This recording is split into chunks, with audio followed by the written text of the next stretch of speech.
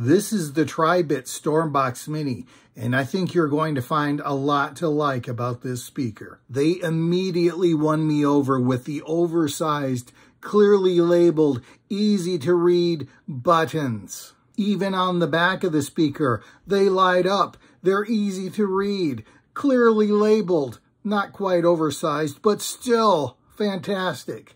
And beneath this rubber plug, we have the 3.5mm auxiliary input port and the USB-C charging port. Rubber plug, you say? Does that mean this speaker is waterproof?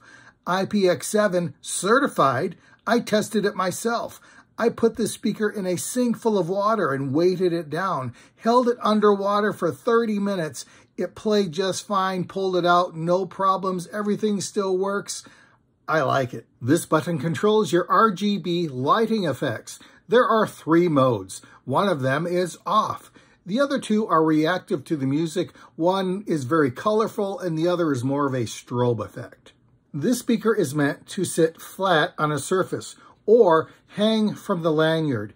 Either way, you're going to get a 360-degree field of sound. The Tribit StormBox Mini has dual full-range 48mm drivers and a passive radiator on top to help with the bass, for a total of 12 watts of power. Other speakers claim high power ratings, but the Tribit StormBox Mini delivers. These aren't just 12 watts, these are 12 usable watts. This speaker sounds fantastic with no distortion at up to 90% volume. That's full pounding bass. Bass you can feel, bass that echoes, and crisp, beautiful mids and highs as well.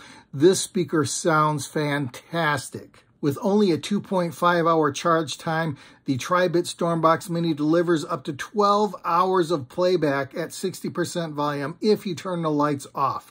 Of course, your mileage may vary depending upon how you're using the speaker, but I'd rather have 6 beautiful hours than 12 obnoxious hours from another speaker. I know some people care about the hands-free calling features.